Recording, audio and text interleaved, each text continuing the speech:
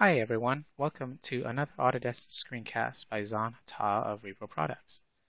This screencast will showcase how to create a power and/or switch system, electrical, within Revit 2017. If you like this video and would like to see more, please search for Zan Ta or VAR 2016. Thanks for watching.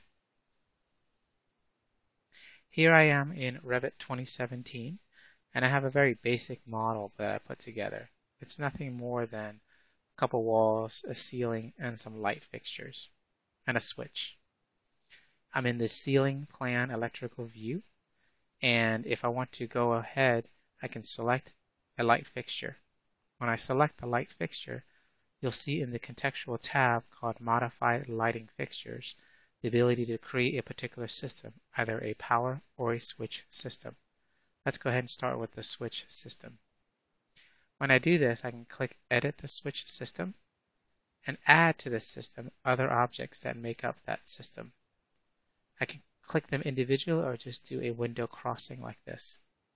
I can choose Select Switch and pick that switch. When I'm finished, I click Finish Editing the System. If I put my mouse over a switch and hit the Tab key, you'll notice that the switch system is actually created and configured properly, and I can select it and you can see it. If I select the light fixture, I can also create a power system. So if I click Power, it's going to again ask me to click Edit Circuit, so I can add to the circuit other objects that make up that circuit. If I have an electrical panel family that I've already loaded and placed in here, I can choose that panel to tie to. Since I don't have one for now, I'm going to click Finish Editing the Circuit. Back over here, let's go ahead and put in electrical equipment and put in a panel board. Let's do 225 amp. Place it on the vertical face of the wall, say right here. And now if I select that light fixture, I can go back to the electrical circuit system and select the panel to tie back to. Now that that's finished, all I need to do is put my mouse over a light fixture and hit Tab.